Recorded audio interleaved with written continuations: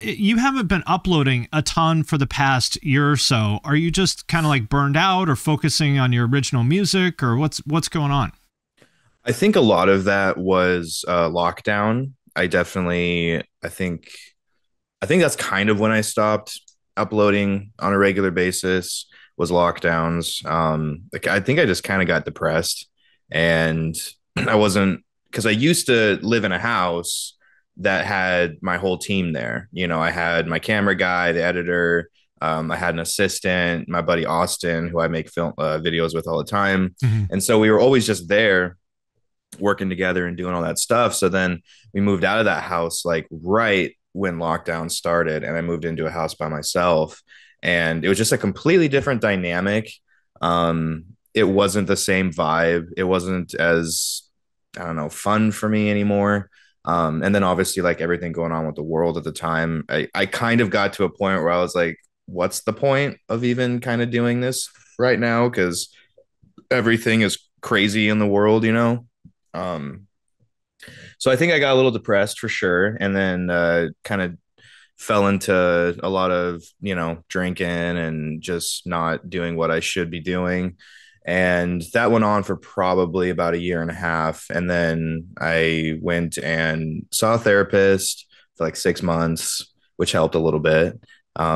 Stopped drinking and just started to picture what the future looks like as far as doing music and doing content. What do I need to do to get to a point again where we can have a well-oiled machine.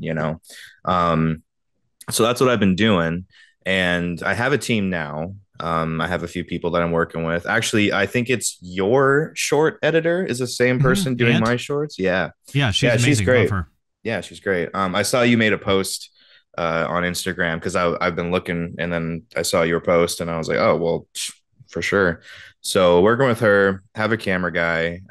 Me and my buddy Austin are still doing a bunch of content, and we're ramping up kind of on the second channel, doing a lot of stuff, which is the Dickie Dine Show. It's a channel that we've had for You've been pretty seven, consistent with that, right? more so, yeah, because those videos are more kind of table talk. We sit there and just chat and react to stuff or give our opinions on music. It's way more podcasty, which we actually did just start a podcast, um, which we should have you on. By the way, we're on episode 3. We Anytime. just we just did one with Stevie T, which was funny, goofy boy. Anyways, so yeah, I went through all that, and then now finally getting back to a place where I have all these ideas for videos. I just didn't have the,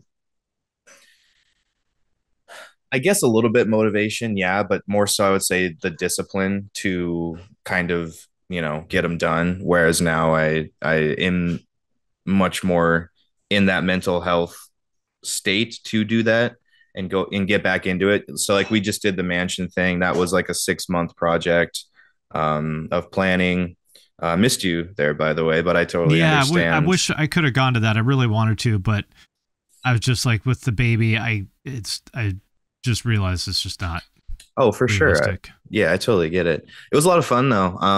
I love doing content where it's very collaborative. I've always, even before YouTube, that's the kind of stuff that I used to do when I had a recording studio.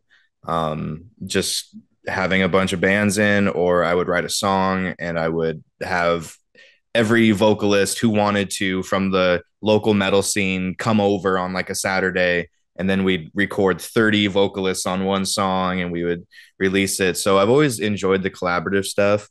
So we did that, and then I'm just trying to like see how the next 5 year, 3 to 5 years looks, what I want it to look like as far as content, and what's reasonable and realistic, and something that I won't get burnt out doing. I don't. Because a lot of people are like, oh, Jared's quitting YouTube. He's burned out, but that's not the case. No, I mean, I do tend to get burnt out if I'm the only one doing everything.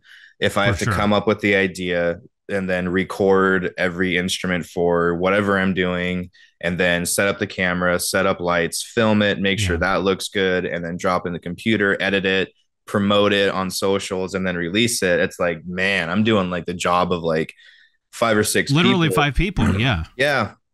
um which I guess is fine if you're doing content that's more simple, where either you're kind of playing video games or you're just sitting there talking. I don't typically do that, so a lot of my videos take 2, 3, 4 days to even get done if I'm doing them myself. That's when I start getting burnt out. If I have a good team around me, I don't think I really get burnt out, because I genuinely enjoy the content that I make, the videos that I do genuinely like. I don't make a video. I mean, I guess I probably have in the past made a few videos that were just like, I got to get a video out. I don't know what to do, Yeah. like whatever. But of course, people always tell that it's a throwaway video, right? Like, this video sucks. Um, but yeah, I don't know. I genuinely So do enjoy it.